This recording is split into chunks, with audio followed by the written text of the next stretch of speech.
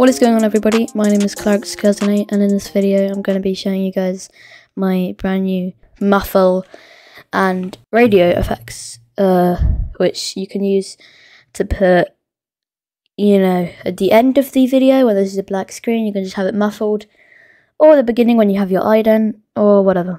So the first thing you want to do is have a Vegas project open. Doesn't really matter what version. Just have a song in and cut a bit of the song if you want, I suppose. Yep, cut a bit of the song. So if I wanted to cut, so just play the first bit.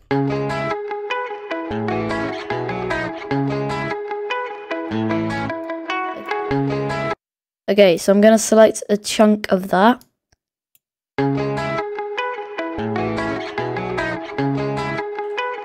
So that'll do. Okay, so then what you want to do, you can zoom in a bit from here. You want to hit this effects button here next to the three lines. So just click on that. And then before this, you should have downloaded the presets. They'll be in a Google Drive link once we hit 60 subscribers, or maybe before that if my Twitter hits 50 followers or something along the lines of that. But anyway, these will be released soon, and then you can download one or two of them or both of them if you want. And then you should know how the preset manager works by now. If you don't, then there are many tutorials on YouTube. But what you want to do is you just want to click one of these. So if I click the muffle, gonna click add, I'm gonna click OK. And now this is the sort of, intensity of the muffle. So if it's down here, this is like really muffled. If it's here, it's no muffle at all. So I'm gonna have it on around -38. That should be good. Maybe -35, -37, I don't know. So that should be good. And then you can just click off this. This is fine. And then this is necessary. You have to fade it in, otherwise it sounds terrible. You have to listen to it and select the perfect fade in amount, otherwise it will just sound terrible unless you get the right amount. So let's hear it now.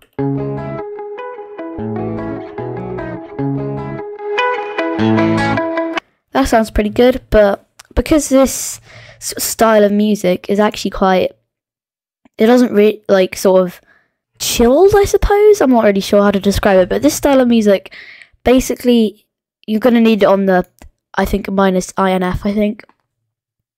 So keep on that, and then it should sound...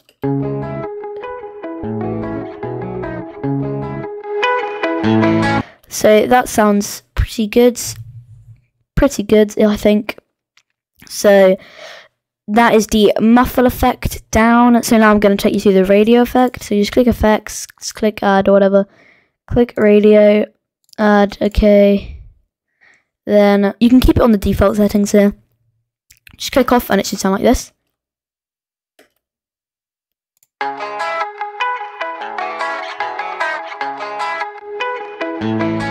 So basically these are for either the end of the edit or the ident. So if I'm going to be honest, my personal favourite is probably the muffle. It just sounds really clean, and yeah. For the end of the video, I'd use the muffle definitely. For the beginning, it's your choice. If you prefer one to another, you can always only download one. These are free to use. And yeah, that's honestly about it. I'll see you all in the next time. I'm out. Peace.